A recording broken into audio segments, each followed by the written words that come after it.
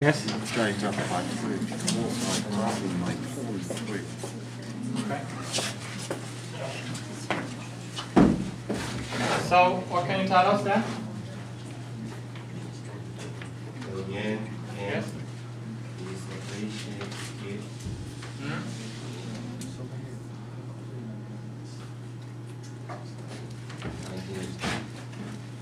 The yen appreciated against the dollar. Why?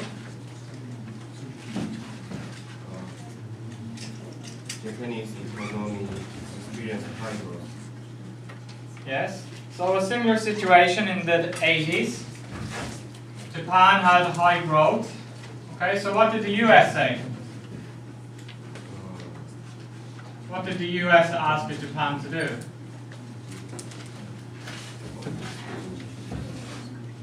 Pardon me. What did the US ask Japan to do? First, Japan had a high export, very high growth, just like China, right? So what did the US say then? Did the US say, no problem? Or did they ask Japan to appreciate their currency?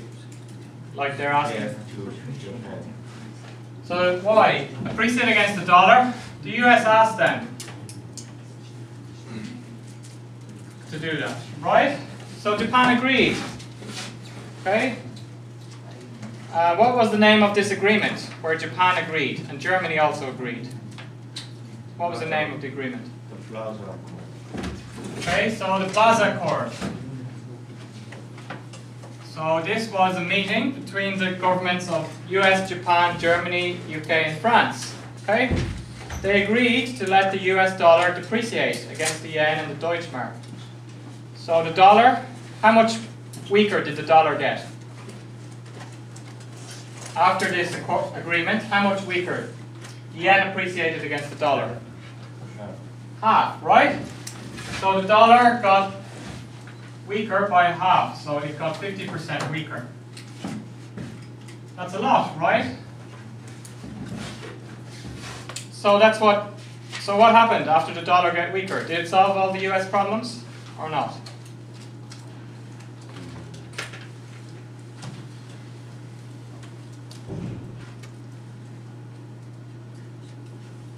Was that magic? Solved all the problems? Suddenly Japan's exports goes down and US exports goes up and everything is okay? No problem. Why not? Why didn't it work like the US expected?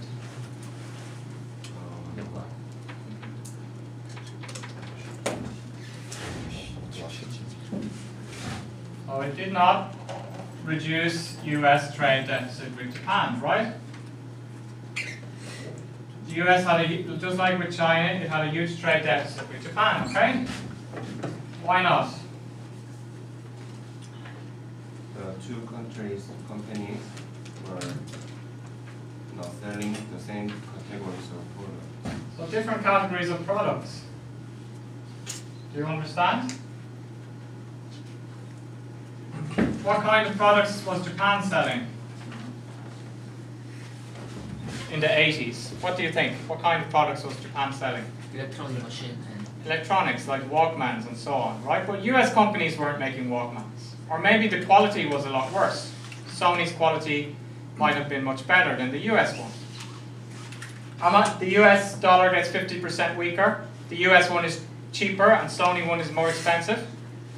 Am I going to buy the US one? no. No, it's really bad. US doesn't have electronic industry, right? I'm still going to buy the Sony one. Okay? Do you understand that point? Yes. Okay? If the clothes, t-shirt, is from China, right? Or the US, but the one from China already is much cheaper. If it changed the price more expensive, maybe I'm still going to buy that one, right? US doesn't make any t-shirt. If they do make a t-shirt, it's just a very expensive one, right? They don't have a t-shirt industry. Do you understand? Yes. Okay? Any other reason? Japanese market was still close to US imports. Okay, so Japan has some non-tariff barriers. So even though we reduce the price, there could be some reasons that people don't buy the US products in Japan, right? Japan has a very strict distribution system with a lot of middlemen. It's hard to distribute your product in Japan for the cultural reasons. Japanese people are very loyal. Do you understand loyal? Yes. They stay with the same distributor or the same person for a long time, okay? So it didn't help that much. So then let's move on to the next one. But we should point here, it did not reduce the trade deficit with Japan, but it caused Japan a lot of problems, okay? The strong yen caused Japan many problems, and Japan had some big stock market crash in 1990, right? I see. So it made, the government made some, they had some problems first, then the government did the QE. You understand the QE? Yes. Right? And the QE caused property and stock bubble. Do you think the US has the same problem now? The US stock market went from 700, S&P 500 went from 700 to 2,100 over the last 5 years. US was doing QE. Some people think US has a bubble, stock market will go down, right? Do you understand how QE can make a bubble in the stock market? Yes. Yes. Right? So,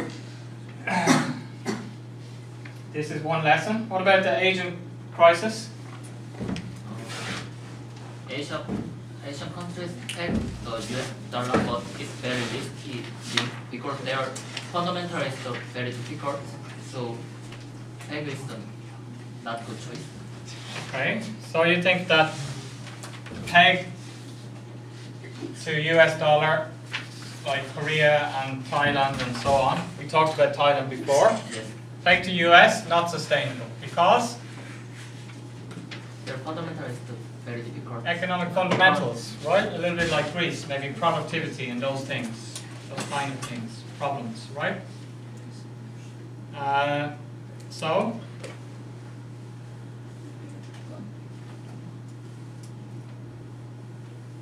What about China? Only China is maintain the peg. so how could China maintain its peg? The other countries couldn't. The capital control. Capital control. Do you understand capital controls? What does capital controls? Politics. What? Capital, what's another word for capital? Then central. Money. Do you understand control? Yes. Capital controls is stopping the flow of money in and out of the country. Okay?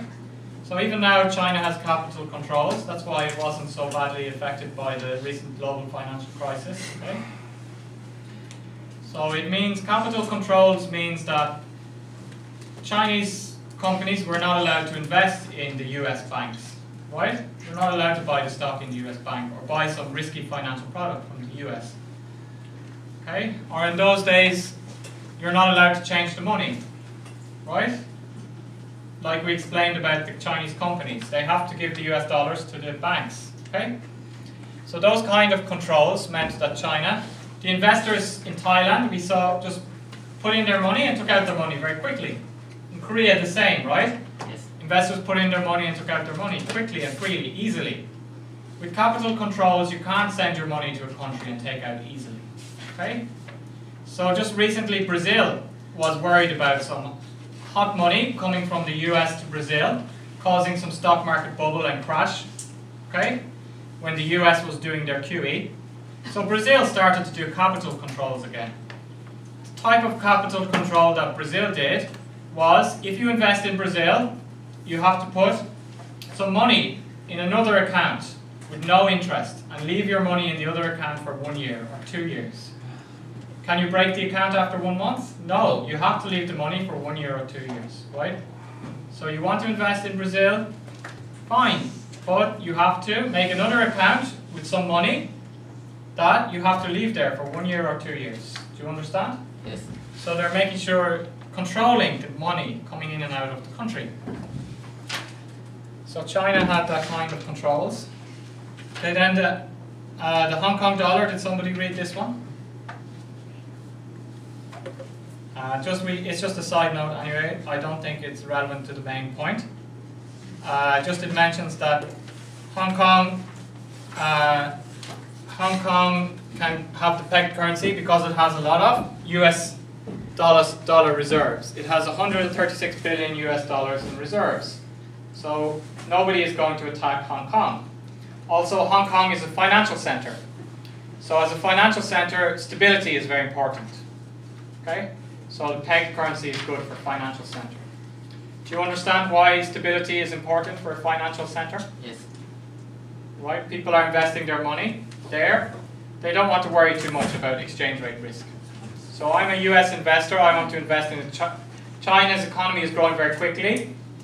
I want to get some of that benefit for me. I can invest in stocks in Hong Kong.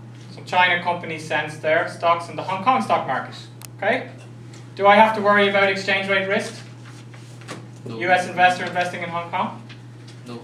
No, it's always 8 Hong Kong dollars is 1 US dollar. Okay? So Hong Kong has that advantage for a financial center. Also, many Chinese companies can sell their stocks in the Hong Kong stock market. Okay? So then we looked at the last part, China facing important decision, which was the questions, right? So here we have a couple of points that they make just in the conclusion. We can write down here.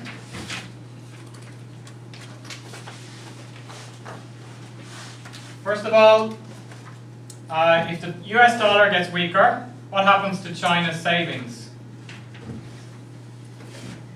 China has a lot of savings in dollars. So the US dollar gets weaker and the RMB gets stronger. Does China have more savings or less savings? More savings? Less savings. If you're saving money in the US dollar, do you want the US dollar to get stronger or weaker? Stronger. So if the US dollar gets weaker, does China have more savings or less savings? Less savings. So the value of China's savings goes down, right? The value goes down. One factor, right? China has to find jobs. China has millions of farmers. Do you understand farmers? Yes. One or maybe 100 millions of farmers, surplus farmers. Okay, they just are educated to maybe elementary or middle school education, right? No high school education. So they need to find jobs for these guys. Okay? That's another factor. China's exporters, their profit margin is thin. They are not the high value, like BMW. They have a high profit margin. Do you understand profit margin? Yes. China's exporters is mainly in the low profit margin business. Okay? So if the exchange rate changes, it can easily, they can go from profit to loss. Do you understand? If I'm selling Gucci handbags, do I have a high profit margin or low profit margin? High profit. How much does it cost to make a Gucci handbag? Maybe 300 won. 301, standbag one? Million. How much does it cost to make the handbag? Let's say it costs $100, right? Then they sell for $1,500, right? Profit margin, $1,400. Okay? But if I'm selling a plastic cup, okay, the plastic cup costs 90 cents to make. I sell for $1. Okay? Profit margin is 10 cents. Okay, do you understand? Small profit margin. Can I make a big profit margin on a plastic cup? No. Why can I make a big profit margin on Gucci handbags? Valuation. Marketing, right? Marketing and maybe I have some special know-how or design, right? That kind of thing. Okay? So nowadays China is trying to move up the value chain. That's called a value chain, right? Low value added product, plastic cup. Not much value added. High value added product, luxury handbag, okay, with the design and so on. So China's exporters currently is in low value added and profit margin business, okay? If we change suddenly, maybe the Chinese people could send their money overseas altogether, right? So we saw there was a big stock market bubble in China, right? But Chinese people are not allowed to invest in other countries, in other stock markets. So maybe if they could, they would, suddenly and altogether, just like the bubble which was in China last year, right? They could invest abroad, causing the instability in China. Maybe the banks and the stock market could go down, right? Because people take their money out of their stocks in China and decide to buy the stocks in Korea or the US.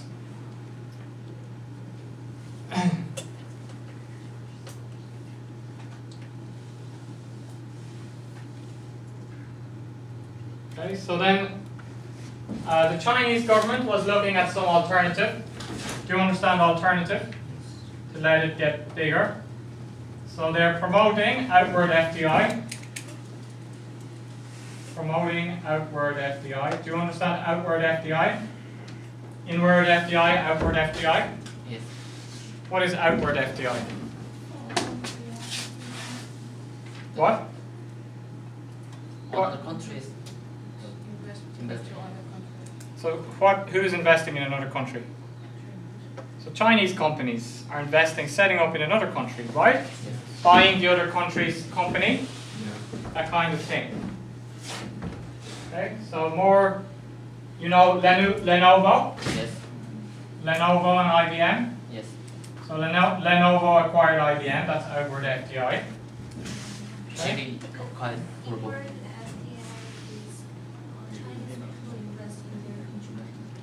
Foreign people invest in China. So Apple builds a factory in China, inward FDI for China, right? Outward FDI, Chinese company like Lenovo buys IBM. Or Lenovo sets up a factory in the US, outward FDI. Okay? Also, one suggestion they make here, just they make a suggestion of outward export tax or voluntary export tax. Do you understand export tax?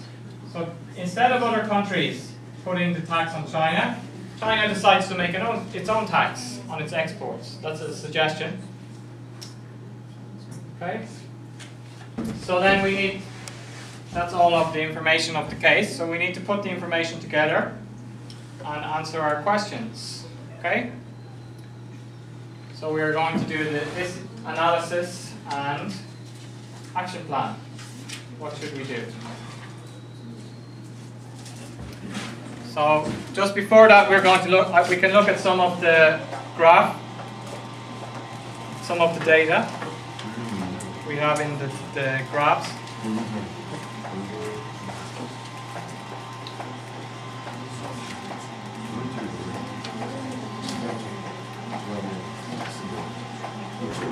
Can you turn off just the middle light here?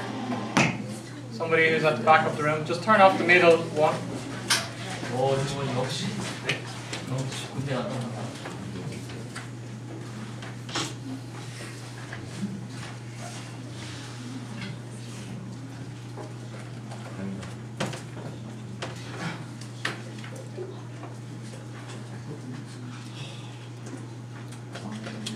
So this is first one. We're just going through the exhibits.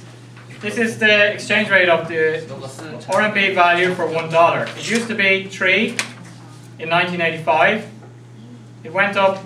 You can see this is a pegged rate, and then the government would change it, right? And then it would be pegged again, and the government would change it slightly. Okay, but in this time it was pegged. Do you understand pegged? Yes. From 1996 to 2004, it was pegged at around 8 for $1, like Hong Kong, right? But since that time, they allowed it to do managed floating, so it's been getting stronger. What is the exchange rate now for $1? So if we follow this line, it's going to go down to 2015, 6, right? It's been going this way. China and Japan's foreign currency reserves. Japan is the black line, China is the yellow line, US billions. Okay, so China has more reserves than number one. Apart from the US Central Bank, which holds the most US government bonds, China is the next biggest holder of US government bonds. Then it's Japan. So this line has gone up, kept going up to almost 2 trillion. Okay? So this is evidence that the US gives that China's currency is undervalued. China keeps increasing its reserves. Do you understand that? If China keeps buying more dollars and increasing its reserves, maybe it's buying the dollars not to save the money. Does it really need more US dollars? Does China really need more US dollars? No, right? Maybe it's just doing that to keep its exchange rate weak. That's why it's buying the dollars. Okay? So the other Asian currencies, we said they also can tend to follow the Chinese one against the dollar. So these currencies, just like they also appreciated against the US dollar as the Chinese RMB was appreciating. Okay? The US trade deficit with China, okay?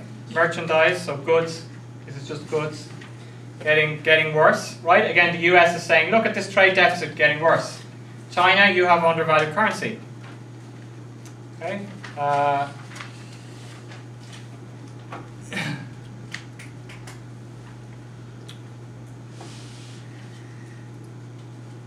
The world's leading exporters and importers. Okay? 2004 and 2005. So here's exporters. Germany, the US, China.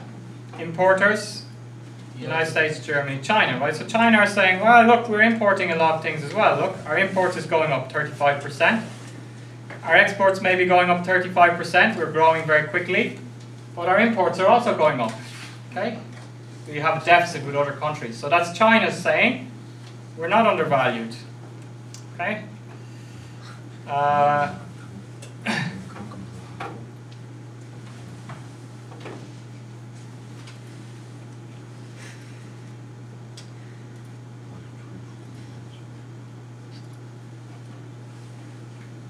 FDI inflow into China. Where is the FDI coming from? Okay. Hong Kong, Virgin Islands, South Korea, Japan. Okay? So that's why one reason why South Korea and Japan get some advantage also from lower, cheaper Korean or Chinese RMB, right? Then Taiwan is here too. United States also gets some advantage. Okay? What is China importing? Okay, we can see here raw materials. Non-edible raw materials is a big import in China, like oil, right? Machinery and transport equipment. So China's trade surplus and deficit with its trade partners here. So with the US, they have a trade surplus, North America. Okay, plus is surplus. China has a trade surplus, means China is exporting more, importing less. Okay, EU also a big trade surplus, China. Okay, but with Asia, deficit. China is importing more from Asia than exporting. Okay, ASEAN. Do you know ASEAN? Yes. Deficit. Africa, deficit. Oceania, deficit. Okay, so some countries it has. Deficit. That's China's point. We have deficits maybe with the US we have a huge trade surplus, but with other countries we have deficits too. Okay, here if we look at China's balance of payments, we studied about the balance of payments before. What do you expect to see in China's balance of payments? If we know that China's reserves is going up all the time, what do we expect to see on the balance of payments? capital account surplus, current account surplus, capital account deficit, current account deficit. What would you say? Do you remember in Thailand we looked at their balance of payments and their reserves was going down? Why was their reserves going down? They had what? Current account what? Deficit. And capital account what? Deficit. Deficit. So their reserves are going down. So we know that China's reserves are going up. So what does China have? Surplus. Surplus in the current account. And what about the capital account? Also surplus, right? So it has double surplus. Surplus in current account and surplus in capital account. So where is that money going? Instead of balancing each other out, like in the floating exchange regime, right? The central bank is intervening and taking the US dollars out as reserves. So their reserves are going up. They have double surplus, okay? So we can see here, current account balance is surplus. Exports higher than imports. Capital account balance is also surplus. Okay, more money being invested in China than coming out of China. So what does that mean? It means that at the end we have reserves at the bottom line to balance out. Foreign exchange reserves going up every year in China. Does everybody understand that? Yes. We have a surplus on the current account, we have a surplus on the capital account. Our reserves are going up. Okay? So that's the other data that we looked at. So let's take a break now for 10 minutes and then we'll do the analysis on action plan.